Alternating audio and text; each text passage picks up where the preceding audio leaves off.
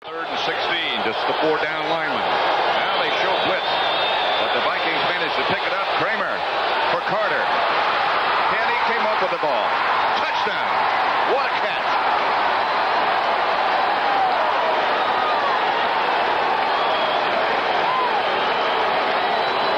When you have a guy like Anthony Carter, you can throw in the double team. Watch 38, Ron Francis. He's there. He's going to have help in behind him, but that doesn't get there, and that was a great catch. I mean, that was a throw that where only Carter could get it, Francis couldn't. From Tommy Kramer, from 37 yards out, the Vikings take the lead again. It looked like he had to move his head to let it come in over his shoulder. Chuck Nelson to attempt the extra point with Greg Coleman holding.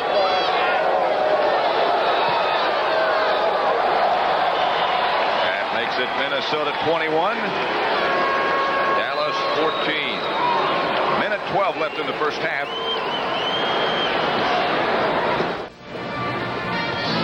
Let's watch Anthony Carter on that again. He's going to be here on Ron Francis. He gets Francis to the inside, then he makes a corner move on him before Michael Downs is going to help. He can't get over. He gets Francis turned around, makes a good move, and goes to the corner.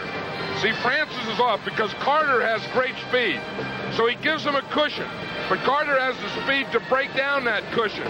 You see where he turned Francis? Turned him. Perfect throw. Downs couldn't get over there. See right there, when Francis got inside, then he went with a turn. That was the thing that beat him.